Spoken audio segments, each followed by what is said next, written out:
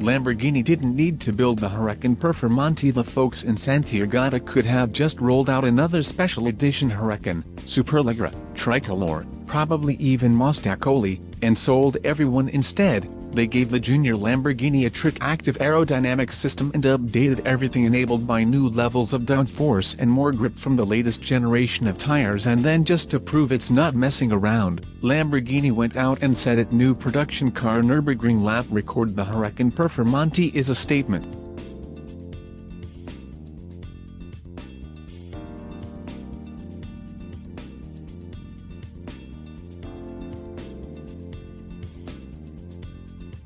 This is Lamborghini's way of saying that its future will not just be high-tech, but the kind that brings world-class performance, and it will be loud. Very loud sound is the most defining characteristic of this car in the era of turbocharging. Everything else is too quiet. Quiet is not a problem in the Performante. In track-ready Corsa mode, one of 3 settings, the exhaust drowns out everything, even your internal monologue, and it's not just loud, it sounds like an honest-to-God racecar making a V10 sound. Not just decent, but back of the neck hair thrilling, would have been enough.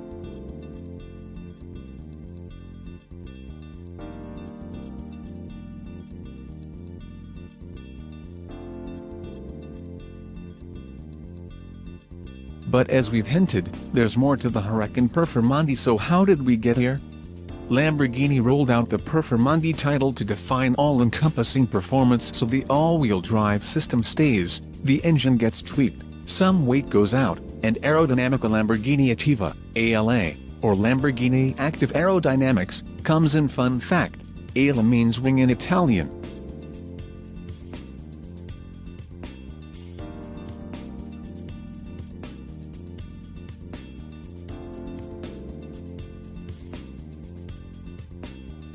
We've covered most of the details in earlier posts, but to quickly review, ALA uses internal flaps at the front splitter and on the rear wing to alter airflow, either running for maximum downforce or creating a stall effect that lowers drag at the rear. The system channels air through the wing struts, and using each side independently aids the handling. The increased downforce, plus sticky new Pirelli P0 Corsa tires, necessitated a retuning of the suspension through new springs and anti-roll bars. Vertical stiffness is up 10%, and roll stiffness increases 15 points.